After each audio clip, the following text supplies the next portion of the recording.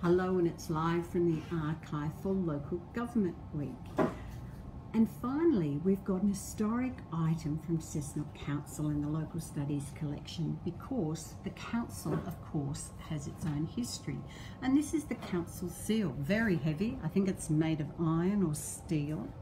And it works like this. So you would put your letter or your document in. You would press this down into the wax seal or into the paper document, lift it up, and let's see if this works. And there you've got a seal from council.